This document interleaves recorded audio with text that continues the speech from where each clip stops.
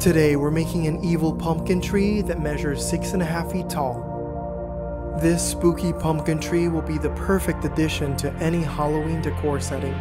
So join me for this amazing tutorial.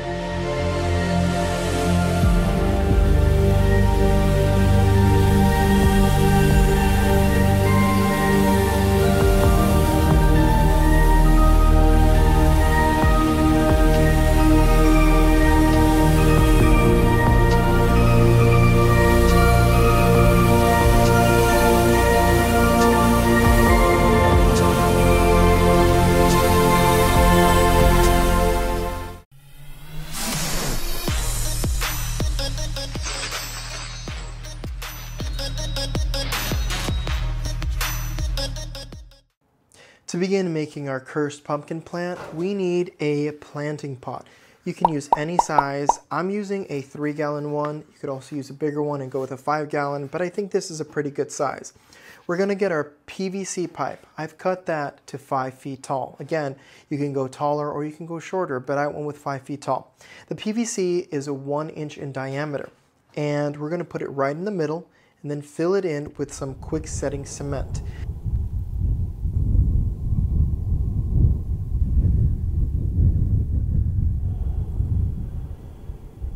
As you can see, we filled it up halfway with cement, and it's been almost 24 hours and it's dry. So we used a little more than half a bag and we're ready to go to the next step. Before we continue with this tutorial, I wanted to show you all the first book that I've written. It's called Little Olive and the Wally Bat, and it's rated for kids ages 2 to 6 years old. It follows a brave little olive that gets lost and is found by a very helpful brown bat. This is the first book I've ever written, and I'm super excited about it. It's available on Amazon via paperback or Kindle. So if anyone wants to support me or read it to their kiddos, go check it out. The link is in the bio of the video, Little Olive and the Wally Bat on Amazon. Now let's get back to this amazing tutorial. So now that it's dry, we can start setting up the rest of it. We have here a cross T. This is gonna go right up here. Then we have 2 pieces each. These are 5 inches. We're gonna place right here for the shoulders. Next, we have these 90-degree angles over here, but this is a reducer. So this goes from 1 inch to 3/4 of an inch. I'm gonna put all the links in the bio of the video, but we put it right here, just like that. Next, we have the arms. Now, because it's a plant, I wanted different size arms. So this one over here is 20 inches and this one here is 17 inches. And you can put it on whatever side you want. Next, we need the 45-degree PVC fittings that go right here on the elbow. And lastly, for the lower arms, we need 2 pieces. Again, make them different sizes so it has a different look to it. This one's 10 inches and this one's 8 inches. And since this is the longer side, I'm gonna go with the longer piece here. But again, these don't have to be measured to the T. You can make them longer, shorter, to give your evil plant a different kind of look to it. This is the size I went, but you can definitely play around with it. Make sure you have it in the position that you want. Once you apply PVC cement, it'll stay like that. Remember, PVC glue dries in seconds, so as soon as you put it, make sure you have your other piece ready, push it in, and you're done. It should harden in like 2 to 3 seconds.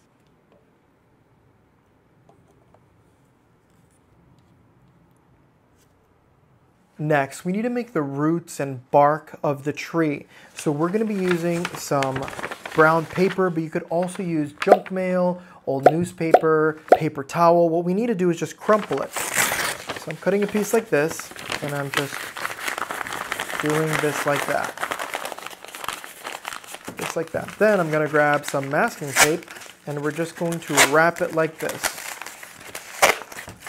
Once you're done wrapping it, we're gonna wrap it some more. So now what we have are things that'll look like this. This is gonna go at the base to make it look like the roots you see on the side of a tree that go into the ground. So we're gonna do several of these, and we're going to attach it with masking tape to the PVC structure. So remember, this empty part is gonna be filled in with either mulch, peat moss, compost, soil, whatever you have lying around. You wanna fill it up over here so that it looks like it's planted. And these are going to go attached like this, and they're gonna turn just like that. So we don't want these to hang out like this. We want them to be just like that because all of this is gonna be filled in nicely with soil. So we're going to do the same thing with this, like here. And then we're going to do another one just like that. We're going to keep on doing that till we get a nice shape going that represents the roots going into the ground.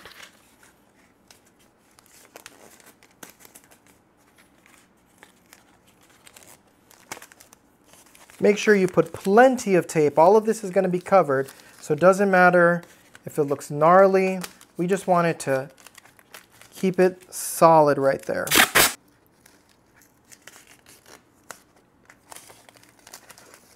So we're going to do several more just like that on the opposite side, maybe another one over here, and then we're going to start doing the same thing over here with the actual main stem of it. So since we have a big piece coming here, I'm going to put another piece lying flat like that, and then another one, so it'll give the bark these indentations and grooves. You're going to see how I'm going to do it right now.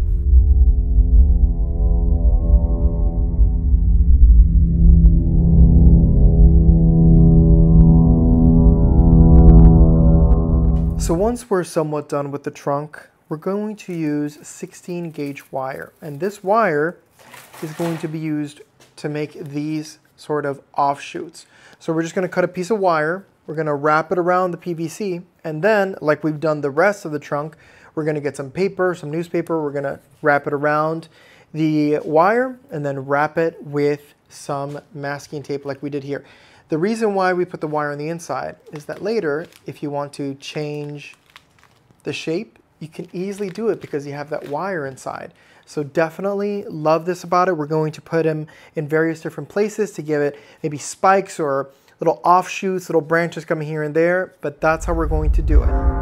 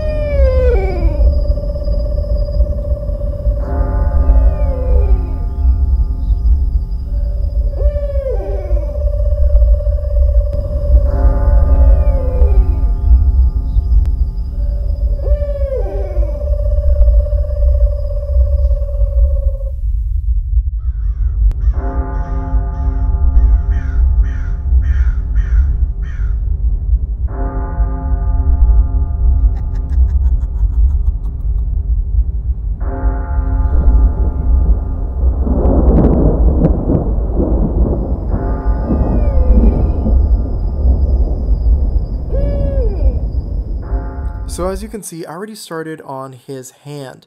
What we're going to do with the other one is drill a couple of holes into the end of the arm by the wrist, and then we can put the wire through it. That way it's a little bit steadier and it holds in really nicely. You could also just wrap the wire around the wrist area, but I just think it's better when you do the holes and it'll hold it in there nicely. So we need 5 wires for the 5 fingers, and then we're going to wrap it. Super simple.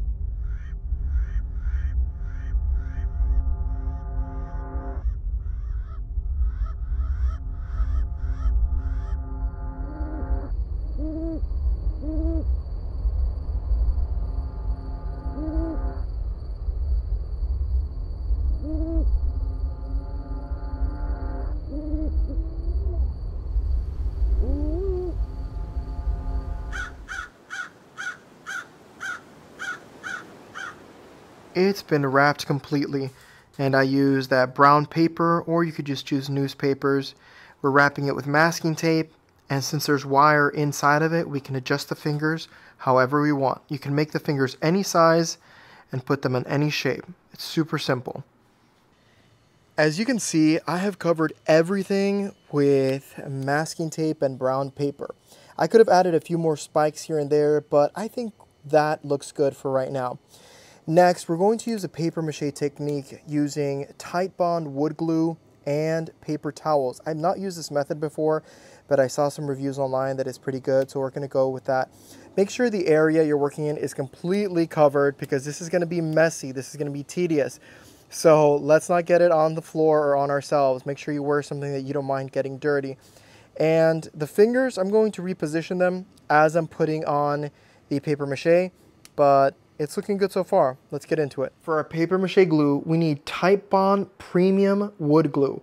We need a roll of paper towels, a small mixing container, and a brush. Make sure you have something on the ground to protect from the falling glue.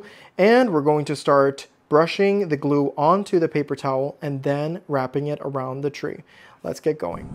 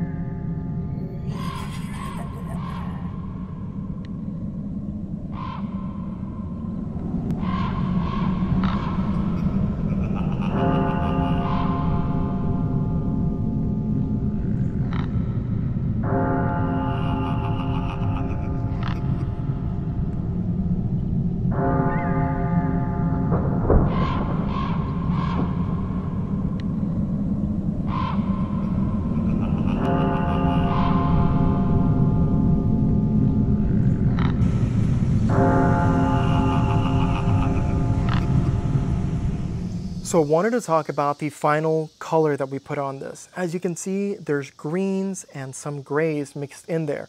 And it's super simple to do. We're gonna paint the entire tree with a dark brown. Pick any shade of dark brown. Then we're gonna get some lighter brown, and here and there we're gonna mix in some lighter brown just to give a variation. But to get this nice green effect, we get a small brush and then we get our paint sample. These are $4 at Lowe's. These are super good when you just have a small amount of area to paint, and you can get this in any color. We'll gently dip it into the paint and then ever so lightly go like this. You don't want to paint in the green. No. You just want to hit the high point. So I call it feather painting. You're just simply going like this, very, very lightly on various different areas so that the green can adhere to the veiny areas, to the high points of this tree. And you do it to the entire thing and it'll give it that nice green. Then to finish it off, you can use a light gray or a gray that's been mixed with a little drop of green just to give it some more whitish or lightish high points. Again, just ever so gently, and that's how you do it. So we're basically done with the painting of this. And now we gotta move on to finishing the root system and to putting on the pumpkin head. To finish off the pumpkin tree, we need to get cardboard. I'm just using a cardboard box and ripping it into smaller pieces, and we're putting this on the base. The reason we're doing this is because we're going to use expanding foam to fill in the areas. Originally, I was going to use real soil, but I'm like, this plant is growing inside, this is a fake tree, so let's just use expanding foam, paint it brown or spray paint it, and then put fake moss on top of it to make it look like it's really planted and growing. So by putting the cardboard in, we don't have to use as much expanding foam. This will probably take half a bottle versus if we don't have the cardboard, it'll take 1, maybe 2 bottles to fill up. So let's put some expanding foam.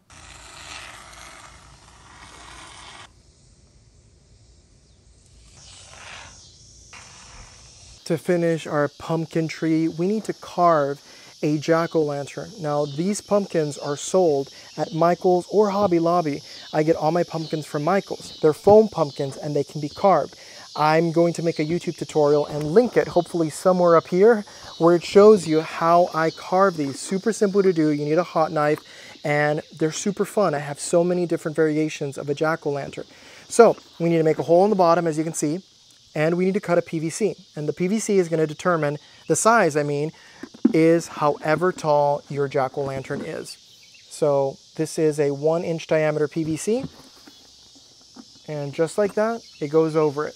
And now we need to put in a battery-operated candle or battery-operated LED light on the inside so it shines through. But this is basically it. This is how we're doing it. So I'm super excited. We're almost done with it. So for a final detail, we're going to stick dried leaves. Now you can use green leaves and they'll eventually dry, but I'm just using dried leaves that I have in my yard. To make sure that they stay where I want them to be, I'm going to drill a simple hole, just like that. Then I'm going to put hot glue into that hole, just like that. Then we're going to stick our leaf right into the hole, just like that. And then we're done. Originally, I had said to just make one hole, but I realized that I needed to make 2 holes. One for the candle, which is this one, and then one for the 1-inch diameter PVC pipe that's going to hold it up. So I grabbed these LED battery-operated candles. They have a flickering effect, which is super awesome. I'm going to link them below. You make a hole, and then you put it in there, just like that. And this one's going to be where the neck pipe goes in. So normally when I do this like this, I'll put hot glue around the edge, all around the edge, till it freezes like this. And then when you need to change the batteries, you just open the battery case right here and change the batteries. Normally I only change the batteries maybe once during the season, and that's it. They last a long time. And they're on timers, and you have a little remote for these batteries so they can turn on and off whenever you need them to.